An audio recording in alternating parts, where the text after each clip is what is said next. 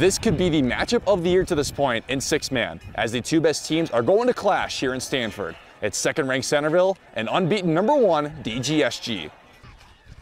First Centerville drive, Luke Kelly loses the ball and is recovered by DGSG. With the Bearcats looking to take advantage, Tice Smith looks for a man, but it's swiped away by Cale Annis of the Miners. Here's where the scoring really got going. Kelly gets it on a design run. He breaks free with some jukes and has lots of green grass ahead of him before being dragged down just before the end zone. A couple plays later, it's Kelly on a pass to his man Annis in the end zone, and the Miners take the lead 8-0. Very shortly after, it's the Bearcats on the move. Here's a pitch to Smith, and he gets some good yardage before being dragged down to the 3-yard line. Then to cap off the drive, Smith finds Brody Widgeway for the score. The ensuing kickoff, it gets pitched back to Kelly, and Centerville's big-time playmaker gets in space yet again, and here he goes.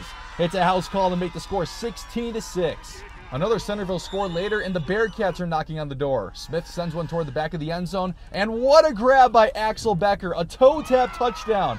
Both feet down means that would have counted on Sundays. But the Miners prove their might in this one, as the senior-laden squad just continue to dart their way through the Bearcat defense.